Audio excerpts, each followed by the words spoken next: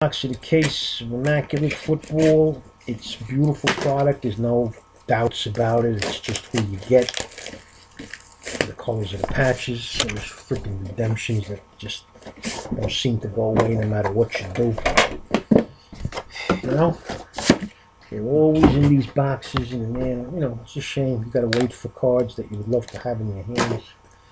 But it ain't gonna change, so you either don't buy the stuff, which you're still gonna do. I don't care, you all bullshit too much. You're gonna buy the product.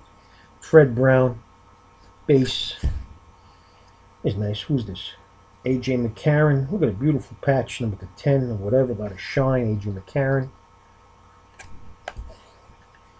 This is sweet. Sean McKinnon. Too bad it's Sean McKinnon. Sean McKinnon glove. Who's that? Is it a horsey or a ram? Ram, man, of course. What am I saying? Here's a Blake Bortles acetate. Here's a past and present of Kendall Wright. What's up, Den? And here is a David Johnson RPA rookie RPA autograph patch. All right, guys. So that was the end of the case. And I got the next one waiting for me, so I got to run. Short and sweet. Ciao.